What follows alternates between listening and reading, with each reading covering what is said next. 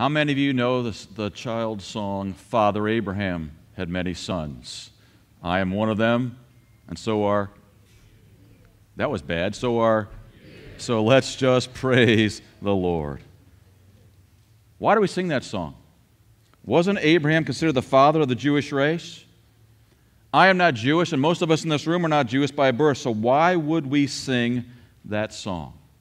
How are we really children of Abraham? This is what the Apostle Paul explains to us in Romans chapter 4. If you're new to our church, we're in the middle of a series entitled His Story. The Bible is not primarily a bunch of individual moral antidotes like Aesop's fables. It was written over a time span of 1,500 years, written by many different human authors, but primarily it is one grand story, the story of redemption. A couple of weeks ago, I was in Michigan to celebrate my mother's birthday, and much of my extended family was present. When you gather around for family reunions of the like, it's not long before the stories begin to fly. My great-grandfather on my dad's side was an itinerant preacher. He preached in the United States across America on horse, and he preached in the German language with all the immigrants that were coming from Germany. My great-grandparents on my mother's side moved here from Ireland in 1912. If you know your history, that was the same year as that of the Titanic. They tried like crazy to get tickets on the Titanic, but couldn't find enough. They were on the next boat on the water when the Titanic sunk. My other grandmother, on her deathbed when I was between 7 and 8, called me into the hospital room and said, "Craig, I've been praying for you since before you were born, and I pray that you would be a preacher like your great-grandfather was." Way back. That's some of my story. The Bible is one grand story. We said all along, if you were to put this in a play, and there were 4 acts to the play, the story would be creation, fall, redemption, and restoration. Say that with me. Creation, fall, redemption, restoration. This morning we are in the 3rd act of this play. That is how God did intervene into history, what in fact He has done for us to get us out of the mess that we have made for ourselves. He has been telling us in the book of Romans that we're justified by grace through faith alone. And not only are we saved and justified by grace through faith alone, but so were people of the Old Testament era. In chapter 4 of Romans, Paul is attempting to prove the gospel from the Old Testament. And he decides to zoom in on the history of one family, the story of one family, the family of Abraham. That's how he tells us of God's plan of redemption. People in the first century would see this idea of being saved by grace as a totally foreign concept to everybody. Now, if you are a convert, you might begin to see the picture as the Bible as one great story of redemption, but in the Jewish mind in those days, you would look at this idea of the gospel of grace, of radical forgiveness, the one that Jesus preached, and they would see that as entirely different than the one they'd been told from the Old Testament. It really looked to them like a different story. How many of you ever thought this in your Christian walk? I like the God of the New Testament much better than I like the God of the Old Testament. You read about the God of the Old Testament, you think this God is an angry God. He wipes out civilizations and nations. This is not the God of the New Testament. Most of us have experienced that, at least early in our Christian walk. Well, say there was television in the first century, and a Jewish reporter went up to the Apostle Paul and said, "Are we all really children of Abraham? Are you really saying that? You saying that we Gentiles can have the same faith as you Jewish people? Do you really believe that Abraham had the same faith that we do now as Christians? You know that the Old Testament is merely about works. It's about what you have to do to earn God's favor. Nothing has changed." And Paul would have said, "You're exactly right. Nothing has changed. It's all about grace, and it's always been about grace." In fact, the guy Abraham that you're claiming is on your side of the argument, he in reality is on our side. He was saved exactly the same way you and I are saved. He received this righteousness of God as a gift from God. He had counted righteousness towards him, divine righteousness given to him. Now that's what we looked at last week. And this morning I just want to look at some implications of that credited righteousness that has been given to us. If you are a believer in the Lord Jesus Christ this morning, you have a righteousness that's been given to you, a divine righteousness that's been given to you from God, and this should change everything about your life. It should change the way you parent. It should change your marriages. It should change the way you work, your speech, your anxiety issues, your worldview, the things that you struggle with, your addictive behavior tendencies. It impacts every single area of our lives. And so this morning I want to look at 3 implications of this gospel truth.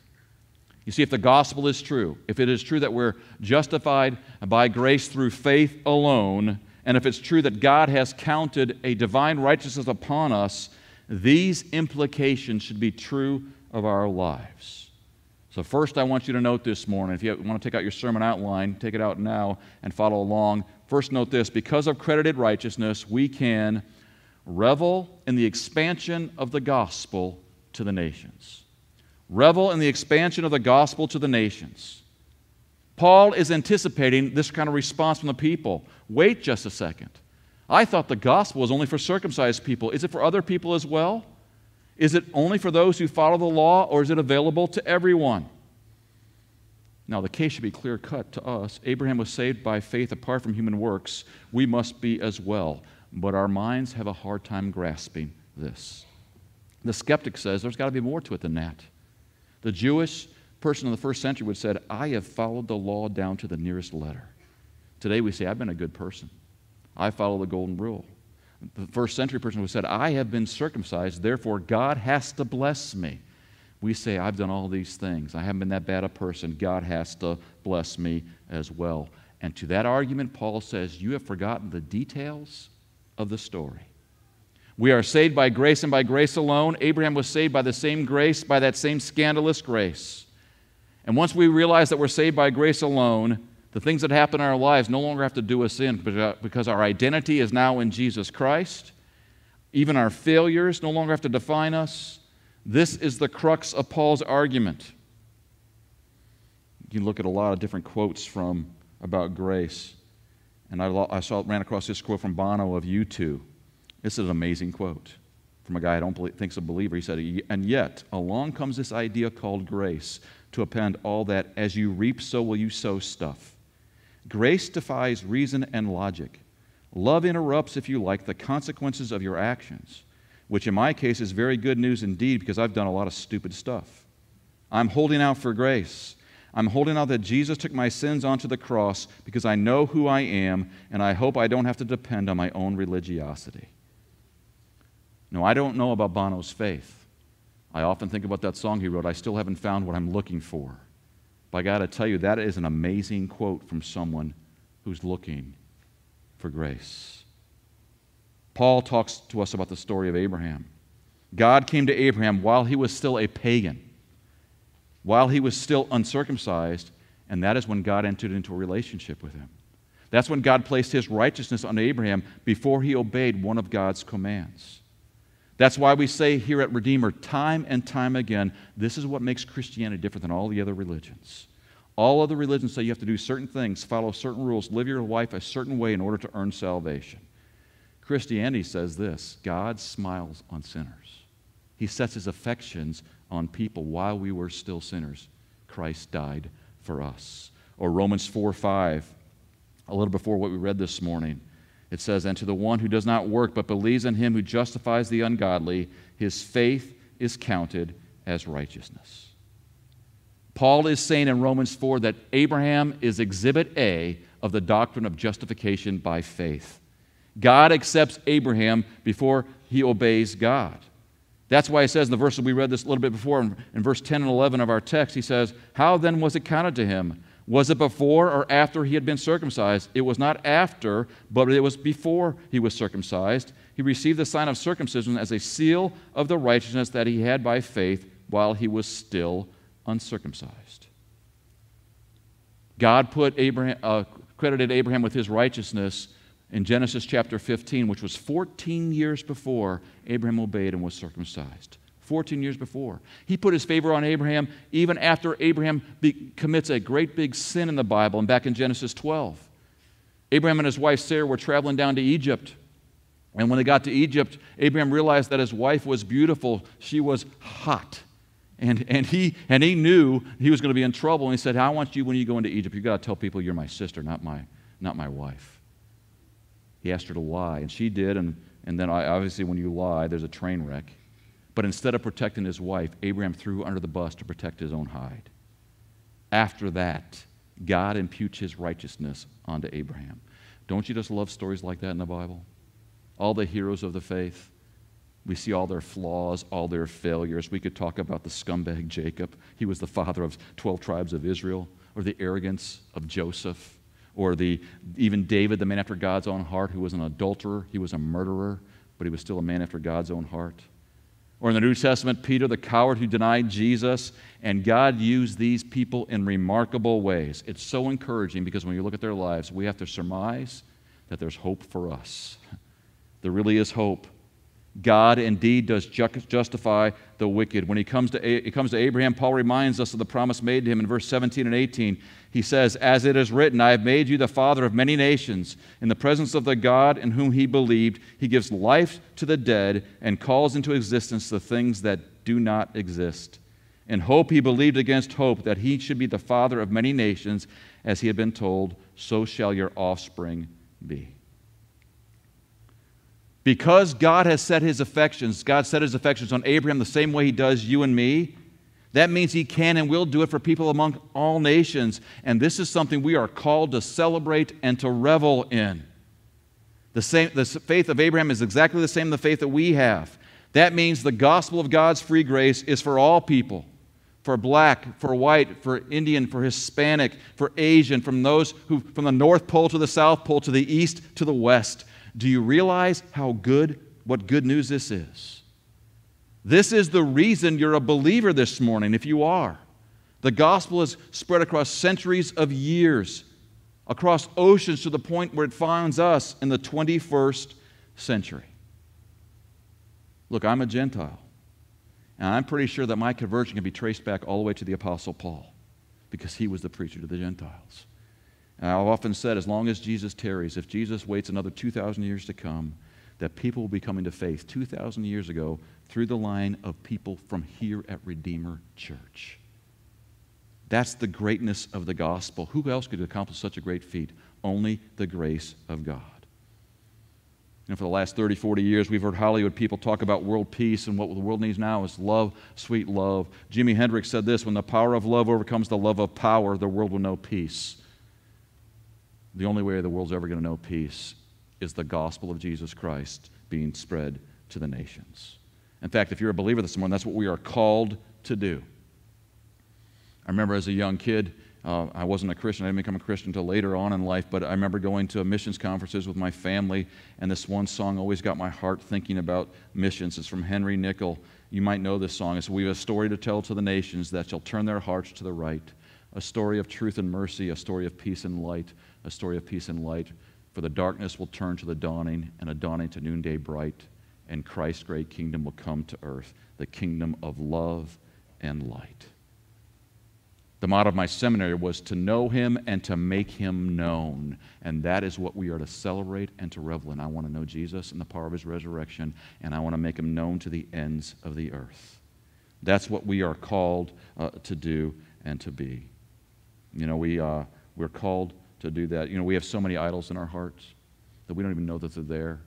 We have so many things in our lives that we just say, this is what I think how God wants to work in my life. But the gospel says the nation should come and teach us something about the Lord Jesus Christ. It's like when you're swimming in water, you don't even know you're wet. God's gospel is so huge, we need to revel in it.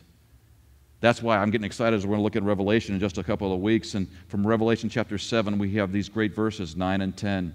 He says this, "After this I looked, and behold, a great multitude that no one could number, from every nation, from all tribes and peoples and languages, standing before the throne and before the Lamb, clothed in white robes with palm branches in their hands, and crying out with a loud voice, 'Salvation belongs to our God who sits on the throne and to the Lamb.'" If that doesn't get you excited, or as my dad used to say, if that doesn't make your socks go up and down, there's something wrong with you. Because of credited righteousness, we can revel in the expansion of the gospel to the nations. Secondly, because of credited righteousness, we can rest in the power of the gospel to transform lives. Rest in the power of the gospel to transform lives. We've been talking about the fact that Abraham believed God. What did Abraham actually believe about God? What was his theology? Look at verses 20 through 22. No unbelief made him waver concerning the promise of God, but he grew strong in his faith as he gave glory to God, fully convinced that God was able to do what he had promised. That is why his faith was counted to him as righteousness. Other translations would say that God had power to do what he promised.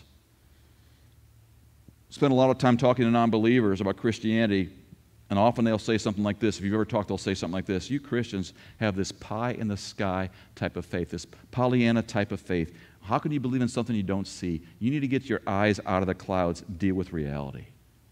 But our faith does deal with reality. We don't ignore reality.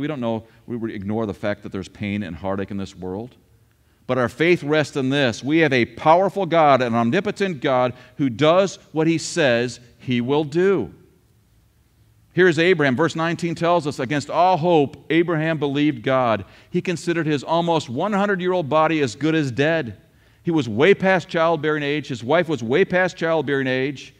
God had yet promised Abraham offspring from Sarah, that he was going to be the father of many nations. He believed in a powerful God who gives life to things that are dead. Listen to what Martin Luther said about this situation that Abraham was in. Martin Luther said this: what could be more irrational and laughable, ridiculous and impossible than God's words to Abraham? Moreover, all the articles of our Christian belief are, when considered rationally, just as impossible, mendacious, and preposterous. Faith, however, is completely abreast of the situation. It grips reason by the throat and strangles the beast. It affects what the whole world and all that is in it is impotent to us. But how can faith do this? By holding on to God's word and by accounting it right and true, however stupid and impossible it may appear. By this means did Abraham imprison his reason. Faith is not irrational. It always stands on the word of God and what God teaches. That is where Abraham placed his faith. That is why he is in the great chapter on faith, Hebrews chapter 11, and this is what the writer to the Hebrews says about Abraham. He says, by faith Abraham obeyed when he was called to go out to a place that he was to receive as an inheritance. And he went out not knowing where he was going. By faith he went to live in the land of promise, as in a foreign land, living in tents with Isaac and Jacob, heirs with him of the same promise. For he was looking forward to the city that has foundations, whose designer and builder is God. By faith Sarah herself received power to conceive, even when she was past the age, since she considered him faithful who had promised. Therefore, from one man, and him as good as dead, were born descendants as many as the stars of heaven, and as many as the innumerable grains of sand by the seashore. Abraham believed in a God who gives life. Do you? I mean, this is so practical. Is your marriage broken or dead or hurting? Do you believe that God can breathe life into your marriage? Do you have an estranged relationship that's broken? Do you believe that God can breathe life into your relationship? Are you stuck in a pattern of sin? You either can't stop drinking or some other addictive behavior. Do you believe that God brings life to things that are dead? Do you struggle with real issues like things like anxiety that you can't seem to get rest over, but you can rest because God brings life to the things that are dead? Look at the lives of Abraham and Sarah. Faith rests in the power of God who brings dead things to life. Abraham believed in a God who creates things out of nothing. He had that childlike faith that the Bible says we're to have all the days of our lives. If you've been coming to our church, you know I keep talking about this fact that I'm a grandfather. There's a picture of my granddaughter, Lily James. Isn't she the cutest grandbaby ever? You better not say no. When I'm with her, I find myself doing some of the things I did, and my kids will tell you this, that I did when they were kids. Some of the same things, like talking goo goo gaga talk and all that kind of stuff. But last time she was here, I sang this song. Do you remember this song? My God is so big, so strong, and so mighty, there's nothing my God cannot do. The mountains are His, the rivers are His skies are His handiwork too. My God is so big, so strong, and so mighty, there's nothing my God cannot do. You believe that? Children believe it. Why do we adults forget those simple, simple truths? We do it all the time. There's an iconic picture of John F. Kennedy in the Oval Office. If you're old like me, you'll remember this picture.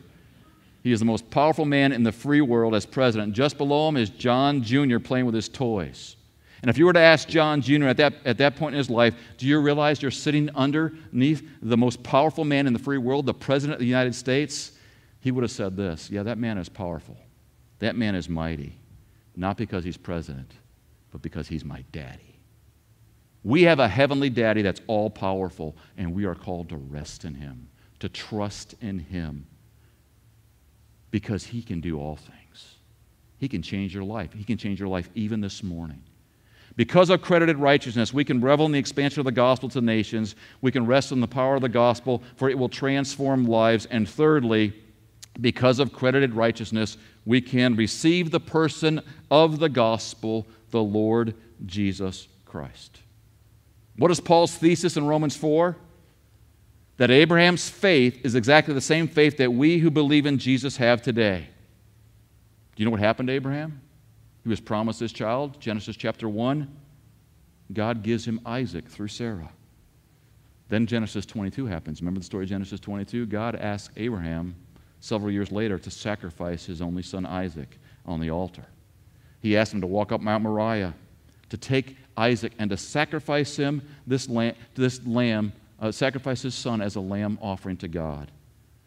As they're walking up, Isaac asks his dad, Dad, where's the lamb we're supposed to sacrifice? And Abraham's answer, can you imagine him saying this? God's going to provide the lamb.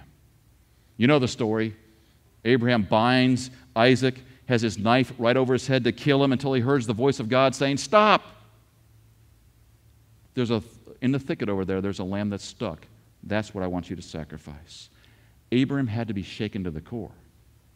Abraham had to be wondering, what in the world is God wanting me to do this for? It's a picture of faith that sometimes is weak and messy and hard. Life is like that. Francis Schaeffer said this, to be a Christian is to walk with a victorious limp.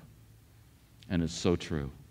Because we live in a fallen and broken world. Cultures rise, cultures fall, economies do well and they crash at times. We're healthy at times, we're sick at times. Only one team wins the Super Bowl, all the other teams are let down. This is the reality of the world that we live in. And the day is going to come, as long as Jesus tarries, that all of us in this room are going to die. So where's our hope? Paul says, our hope is in the same Jesus that Abraham looked forward to, that we look back to. You say, Pastor Craig, how can you say that? Abraham didn't even know about Jesus. He didn't know about Christ. They didn't know about the cross. He didn't know about the empty tomb. He didn't know about Pentecost. How is there really one big story in the Bible? God made a promise to Abraham. He believed God, and it came to pass.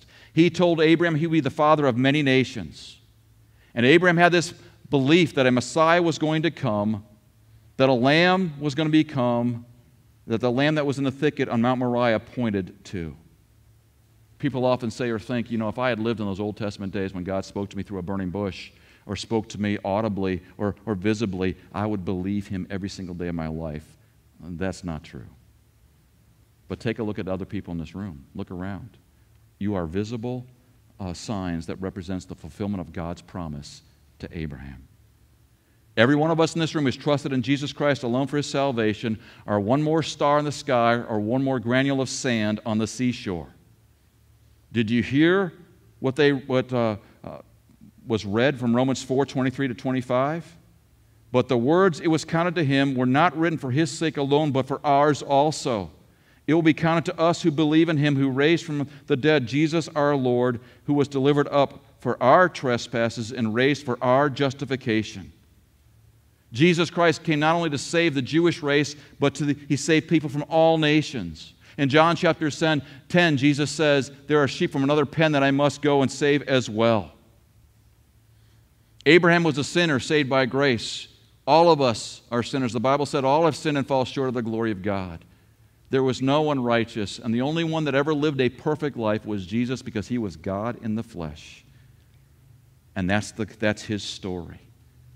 Only the gospel, trusting in Jesus Christ, breaks down cultural barriers and brings blessing to the nations. Only the gospel says your heart can be free from the sin that reigns in your life. That's where the victory is found. That's what we learned in Vacation Bible School this week. Abraham believed in the power of God to bring the dead back to life. When he walked his son Isaac in Genesis chapter 22 up that hill, he thought he was going to have to kill his son. But he believed in the power of God to raise him back to life. There's another time when a dad asked his son to go up the hill to the cross to be sacrificed, and no lamb in the thicket was found for him, and his name was Jesus Christ.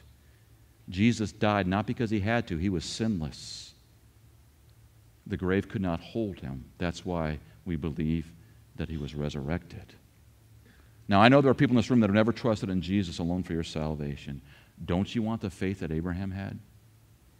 Does your soul long to rest? Are you tired of running from God or trying to earn God's favor with your life? Can you bring yourself this morning to admit that you're a sinner and that you need a Savior? What is to keep you from trusting in Christ right now? Those of you who professed faith in Jesus Christ, can you say this morning you have that childlike faith that your God is so big, so strong, and so mighty there's nothing your God cannot do? Or does the life you live betray that? Most of us often live like practical atheists. You can believe intellectually today, but your life betrays the way what you say you believe. Can you say this morning, God, I believe, but help my unbelief? Give me the faith of Abraham. God, you are my one defense, my righteousness, how I need you. As Abraham considered his body as good as dead, we on our own are dead to our spiritual things as well. So we commit ourselves to Christ as his word tells us, and we find the power of God who breathed life into us today, this day, and forever. Father Abraham did have many sons and daughters. And if you believe in the Lord Jesus Christ today, you're one of them. That's why we leave this place praising the Lord. That's why we leave this place part of his story. That's why we leave this place with a story to tell to the nations that transforms cultures, transforms countries, transforms families and individuals. Is it transforming yours? Amen. Let's pray.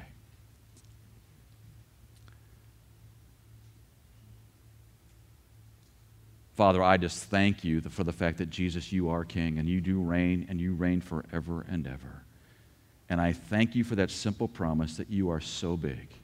There is nothing you can't do. You can have a baby born from a lady that's 100 years old. You are that mighty and that powerful. Father, many of us in this room believe, but I ask that you would help our unbelief.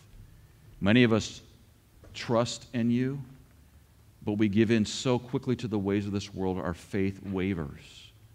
And Father, would you take the little faith that we have and multiply it? Father, for those of us who do not know you this morning, may they come to the place even today where they trust in you alone for their salvation. And we will give you the praise for it. In Jesus' name, amen. Let's stand together as we close.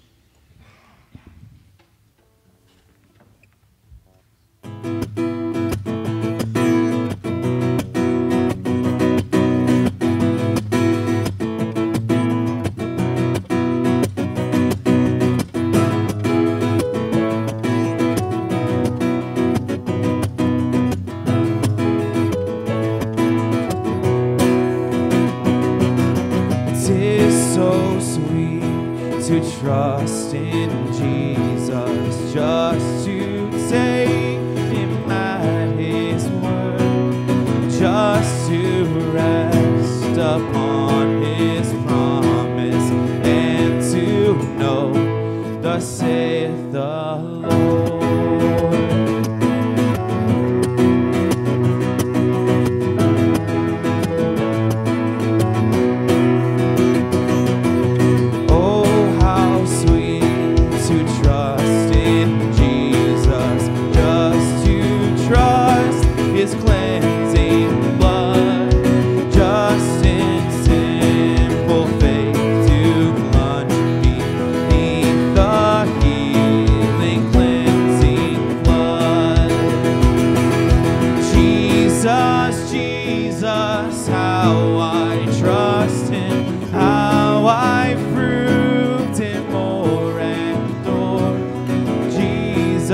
Jesus, precious Jesus.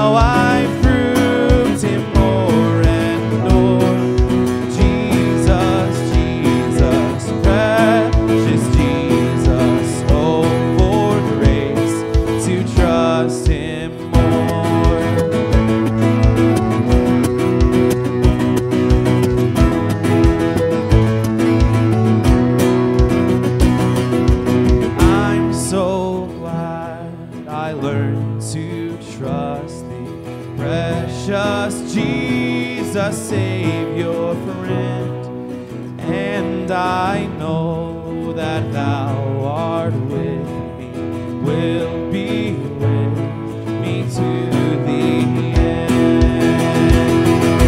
Jesus, Jesus, how I trust him, how I've proved him more and more. Jesus, Jesus, precious Jesus, oh, for grace to trust him more. Jesus, Jesus, how I trust him, how I've proved him more and more. Jesus, Jesus, precious Jesus, so for grace to trust him more.